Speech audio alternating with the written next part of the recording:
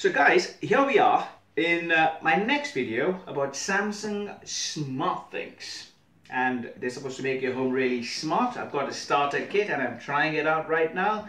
One of the things I've tried is the plug outlet, the smart plug.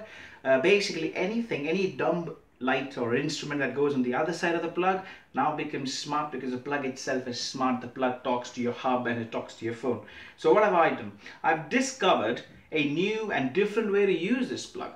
Not only am I going to use it to monitor the light in this cabinet when I'm coming home, when I'm close to home, but I've also used it to attach a plug for a fitting such as this, which is hard to reach.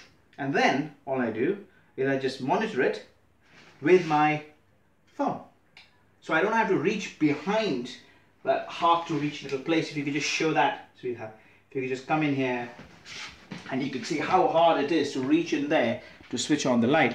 All I do is I go there and I do poof and it switches off, and I do poof and it switches on. So you see, not only can I use that, use the smart plug to monitor something when I'm not at home, I can also use it to squeeze into those hard to reach places one time and never go there again. No risk of hurting myself or getting an accidental shock. But I can just cover that away, keep it away from the kids or the pets, and I can just operate the switch using my nice smart plug.